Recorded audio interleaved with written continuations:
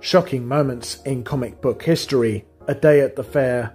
Bruce Wayne is awakened by Alfred Pennyworth, who is carrying an invitation to a day at the fair from the Joker. Meanwhile, the Joker is hard at work making plans for the day, talking to all the carnival guests and staff, who are now wearing neckties that spray the Joker's laughing gas. Batman quickly arrives and orders the Joker to disarm the neckties, and the Joker replies that he will disarm them with no trouble on the condition that Batman spends the night with him at the carnival. Batman reluctantly accepts, and he and Joker spend the night playing on all the rides until finally they come to the fortune-telling machine.